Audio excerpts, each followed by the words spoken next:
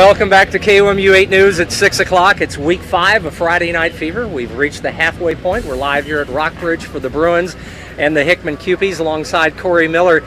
Both of these programs over the years, they've had great success, great tradition, but both schools have stubbed their toes this season. Oh yeah, well this rivalry might be historic and fierce on and off the field.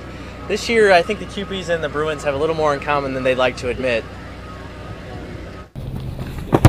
When the Rockbridge Bruins kicked off their 2016 season, they did not envision an 0-4 start. But following a 36-0 loss to Lee Summit last week, that's right where the Bruins sit.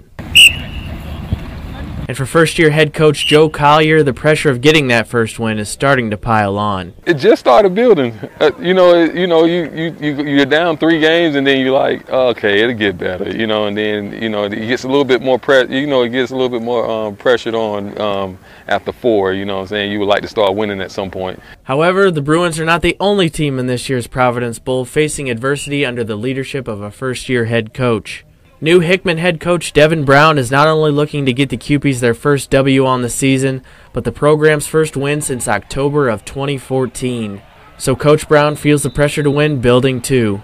Yeah, I mean, you're pressure anyways, but when you haven't won yet and you're still looking for one, it just gets more and more. Back at Rockbridge, Coach Collier shares a special relationship with his players and knows how hard the losses can be on them. Freshman year, he was our head coach.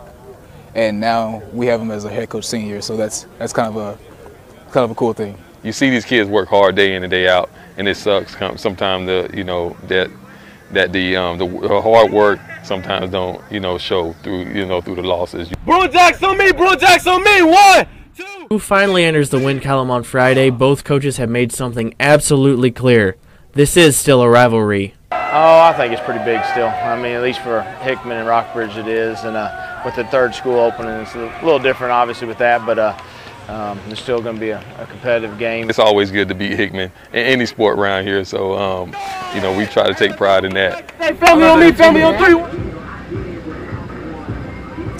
Now, while these teams both have first-year head coaches, both looking for their first wins, they have another thing in common. They're both averaging around 10 points a game this year, which is not that much, so we could see a defensive affair, but with the weather and it being the Providence Bowl, you never know what you're going to get. Corey, thank you very much. Chris Stravino has sports coming up next.